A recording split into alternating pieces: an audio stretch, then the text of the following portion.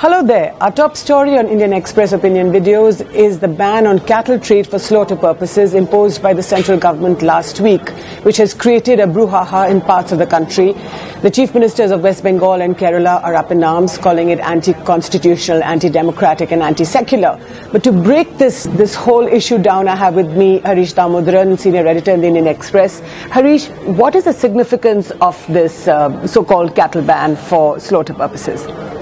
See, legally it rests on very thin ground because under the constitution, markets and fairs, that is animal markets or agricultural markets, are a state subject. They have issued rules, rules governing regulation of livestock markets under the Prevention of Cruelty to Animals Act. Okay. And that is in the concurrent list. So they have come out with these rules under this particular act.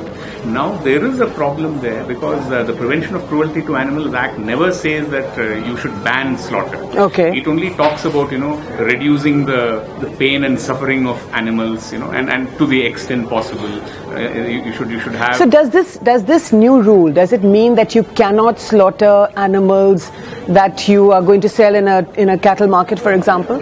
Yeah. See, what the centre is trying to say is that no, there is no ban on cattle slaughter. We have not imposed any ban on cattle slaughter. We have just said that you cannot bring animals for sale for slaughter purpose. Okay. But how is one to prove that?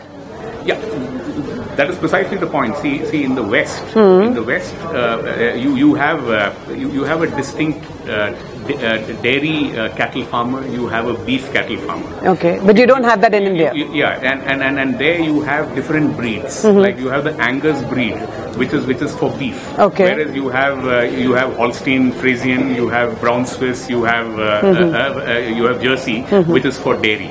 Whereas in India there is nothing called a beef cattle farmer and a dairy cattle farmer. The farmer who's keeping a buffalo, he may milk it for a few years. After 9 years, after about 8 years or something, then he sells it for this thing. But explain to me, Harish. So if I have a cow and I bring it to the animal market and I want to sell the cow or the bullock or the bull, now how are you going to tell me? How is the government going to find out whether this is for whether I'm selling my animal for agricultural purposes or for slaughter? So you will have to give an undertaking that I am not selling for slaughter purposes. Okay, you will have to give to whom? To some officer or whatever, the person who is who will be in charge of the animal market committee or whatever. Okay. And the purchaser has to be a farmer. He has to give proof that he is a farmer. So suppose I am a landless labourer. I want to buy cattle. I want to buy young cattle for rearing. I cannot buy. Okay, so basically, what you're going to do is there's going to be a lot of rent seeking. So what does this do to the cattle business? This whole thing will be completely thrown out of gear. See, because see, a state like Tamil Nadu, for example, I think has some 210 cattle markets. Okay. Rajasthan, I think, has some, again, 250 odd. What about Gujarat? Gujarat, everywhere there is a cattle market. So if you go to a cattle market, farmers bring in all kinds of cattle. It could be young calves. It could be heifers. The chief ministers of Bengal and Kerala are up in arms. The West Bengal Chief Minister Mamata Banerjee has called it anti-democratic, anti-secular, and the Kerala Chief Minister Pinarayi Vijayan says it's anti-constitutional. Now, the fact that the BJP President Mr. Amit Shah is going to Kerala in a couple of days, why is it that this has created such a big noise?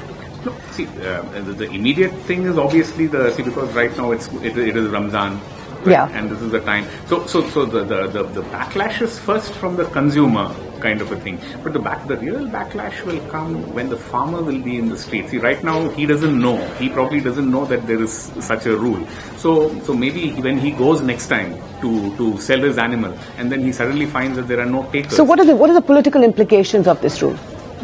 Definitely, there will be a lot of political implications in this thing. I think it will be far more than Jallikattu and all these things. Jallikattu had more symbolic value, whereas this is not symbol. This is economics. I mean, this is to do with livelihoods, because what does the farmer do? How does he purchase his next cattle? He can do it, and buying and selling is part of his business. Yeah, I'm afraid we'll have to leave it there. Thanks, Harish. As Harish has just said, the last word on this entire issue hasn't been said. That's all for now.